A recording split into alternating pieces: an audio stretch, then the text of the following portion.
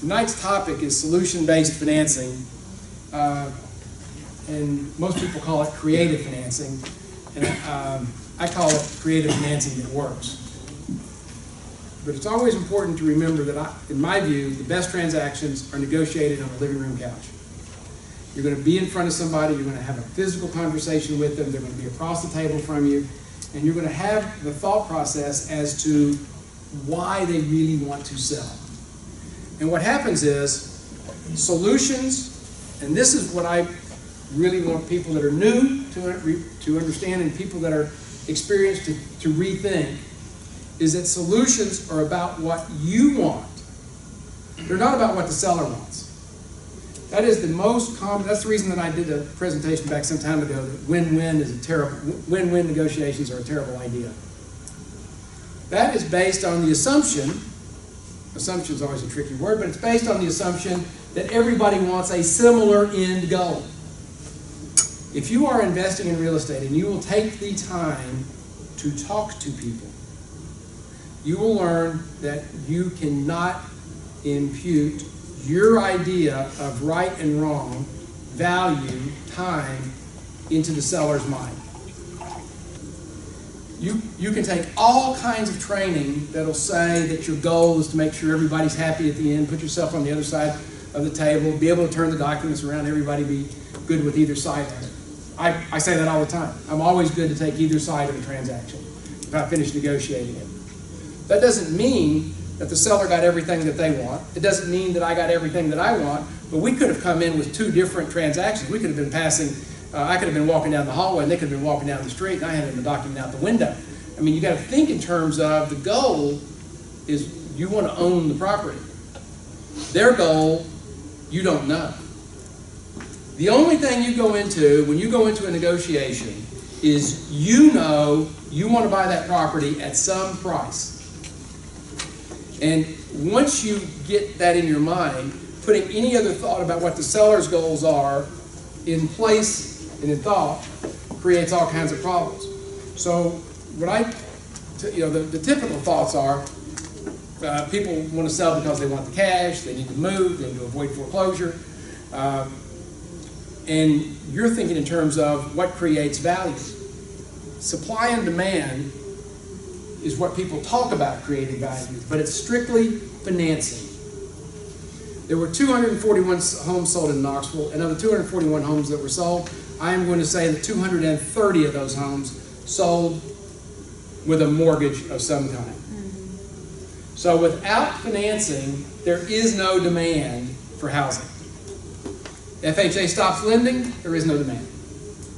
So what happens is, you as investors are always needing to be aware of what's going on in the financing markets so that you can be prepared for what the future is going to look like 6 months, 9 months out. Bill and I were having a conversation, and he defines solution-based financing, which is a term I've used for years and years, as the application of creativity and financing in buying and selling real estate. When I talk about it, I'm talking about the successful buying and selling of real estate. And where you need to think in terms of, when you're having conversations with people, everybody's chasing cash, everybody's chasing some kind of contract to get property under control. If you're having a real conversation with a seller, and you're wanting to inquire as to what's going on in their life, as to why they're selling, sometimes they'll tell you, sometimes they won't. Most of the time, if you're sincere, they will tell you exactly. So it is possible that you can trade services for a down payment. And so if you're thinking in terms of buying or selling, think in terms of what you have that the seller may want.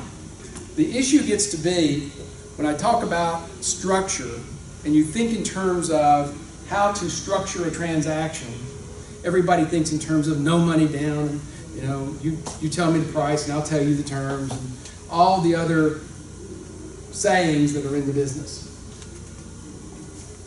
But when you talk to the seller of a piece of property that you're wanting to acquire, understanding what the advantage of an installment sale has for that seller, so that they can provide you seller financing on their home, is a real big deal. For you to be able to share that with them in a logical and clear way is something I will assure you 99% of the other people who knock on their door will not do. So the thought is that they are going to be able to sell you the property, minimize their capital gains tax, right? Receive more money today, and then finance the balance over a 3, 4 year, 5 year period of time, whatever number you come up with, at some interest rate, which lets them defer they're going to still pay their capital gains tax.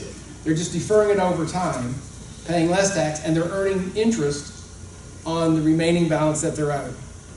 I can assure you, this is an important concept to understand. There is nothing creative about this. There are hundreds of pages of tax code dealing with installment sales. But I assure you, once you understand it, then you can really begin to have conversations with people about how they are going to sell their property. So what we're wanting to talk about are ways in which transactions can get done. We don't want it to be confusing. We don't want to be talking about niches of this and chasing this. We want you to think in terms of wherever you find the opportunity, you're going to get down to the negotiation of the transaction.